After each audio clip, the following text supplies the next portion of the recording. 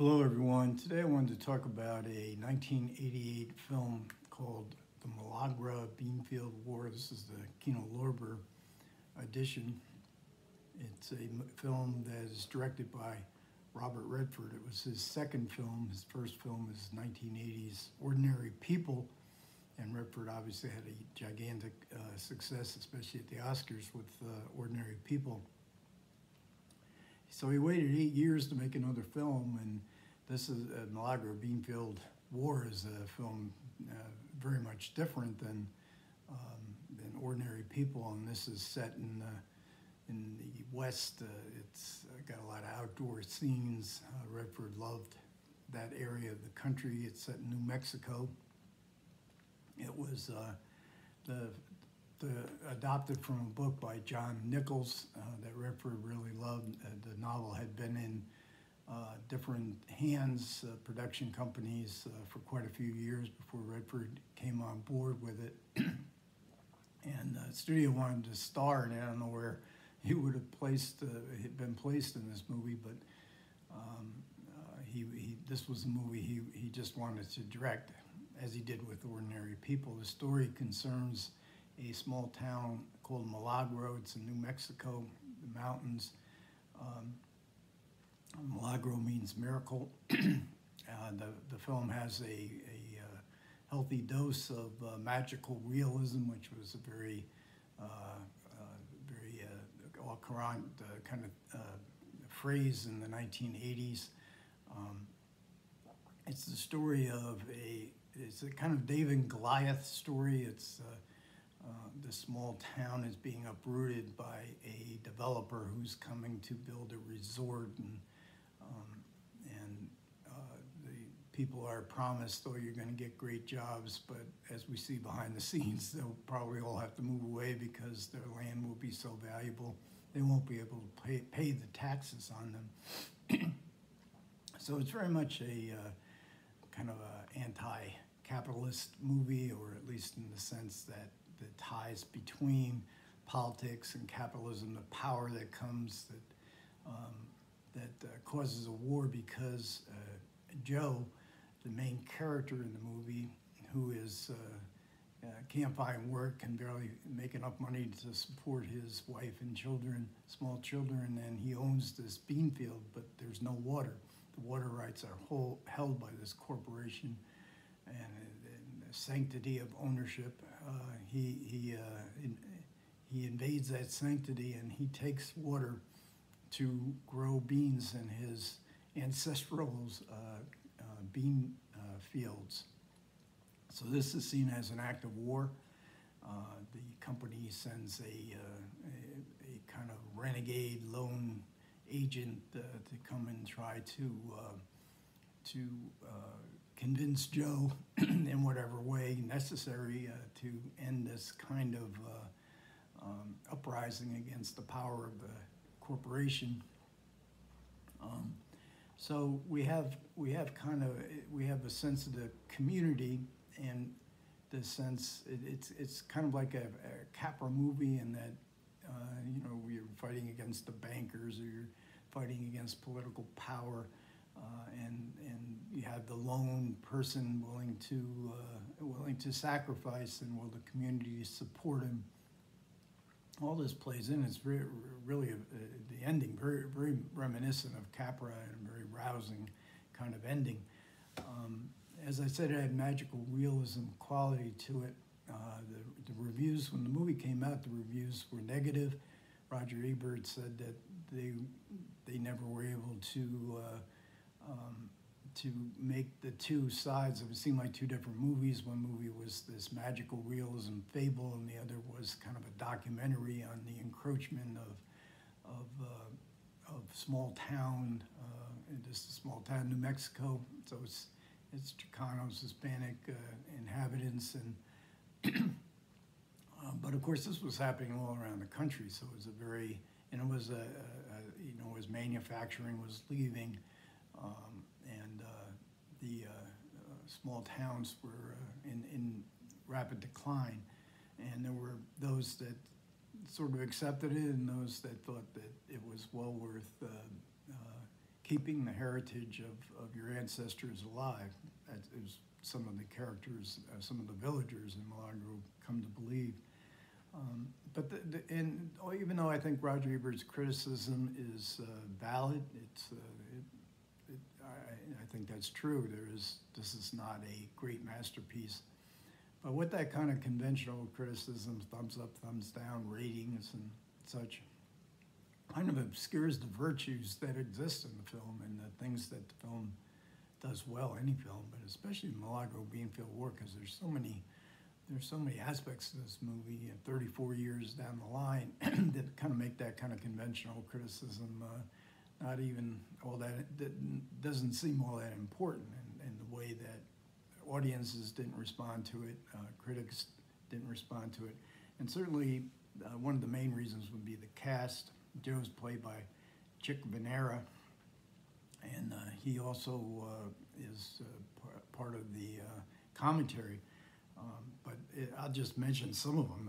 There's a tremendous amount. Ruben Blades plays the sheriff who tries to play peacemaker between two sides. He's really good. Sonia Braga, who had been in Kiss of the Spider Woman, and veteran Brazilian actress, and she is the one who wants to defend Joe and keep the heritage of the village alive. Melanie Griffith is in it. This is the same year as Working Girl, which is the movie that kind of propelled her to stardom. She doesn't have a large role here, but she plays the wife of the chief investor in this resort project, John Hurd. He is a refugee from the cultural wars of the 1960s, a lawyer who had defended progressive movement issues in court, but it's become cynical. He doesn't believe the town will ever agree to, they'll just fight amongst each other. They won't be able to unify. Sonia Braga tries to convince him otherwise. He runs the town newspaper, and he's sort of the mouthpiece for the author. The author of this novel was John Nichols, who had a similar attitude towards the idealism of the 1960s, which had, by the end of the Reagan era, had certainly dissipated. Daniel Stern comes to town. He's a sociologist. He's been given a grant to study the ways of this ancient community. He's very lively, very adds a lot of oomph to the movie. Christopher Walken plays he's the henchman that comes to clean up the mess, the kind of lone wolf kind of guy, but he's really good in this. Even though he is ostensibly the villain, I think he is, I mean, Christopher Walken always has moments in a movie that are just sort of like he can really take over, which he does in this movie. The mayor of the Milagro is played by Freddie Fender. Freddie Fender was a bilingual country singer, and Chick Venera in the commentary says between him and Ruben Blades, there was always singing and songs music being played, songs sung on the set. And lastly, I'll mention one more. The governor is played, and even though he's not in the opening credits and he's way at the end of the closing credits, the governor is played by Emmett Walsh. And he's a governor that is, siding with his supporters and rich, wealthy supporters. So he sides with them trying to put down this uprising, but then the uprising gets out of hand and he sees the political realities. The perfect little small role. He's only in a couple scenes, but they're pretty, they're very entertaining scenes. So we have a fantastic crew. We have great scenic beauty.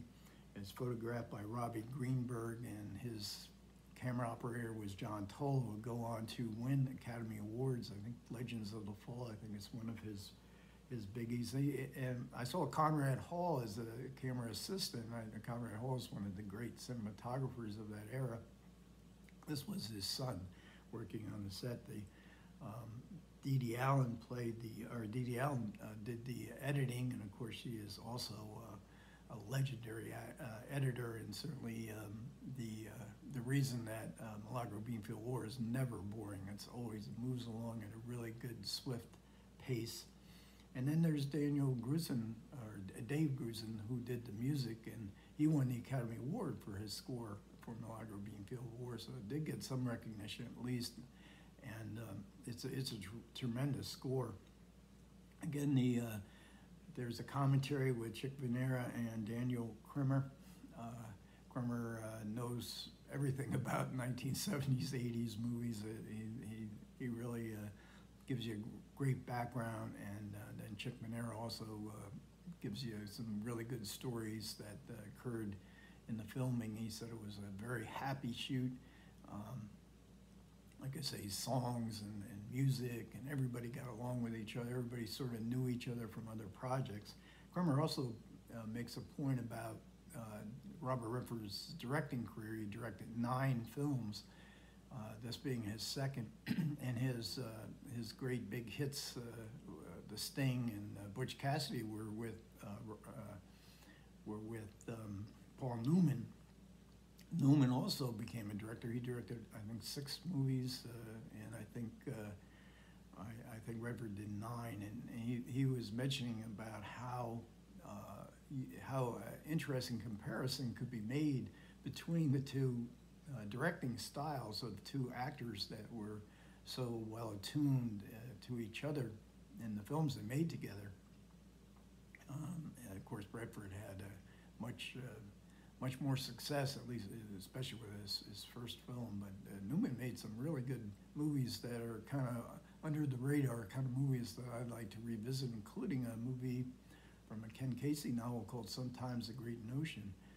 So overall, I find this movie, terrifically entertaining, if nothing else, and it also includes some actors from Mexico that were veterans, and some of the older characters are played by, and they're also superb in this movie. So how about I wrap this one up? Thanks again to everybody who stuck with me this far. I always appreciate it. Any comments would be welcome. If you've ever seen this movie, it's becoming kind of a cult movie through the years, and I'm glad to see that. Other than that, you guys take care. I'll catch you next time.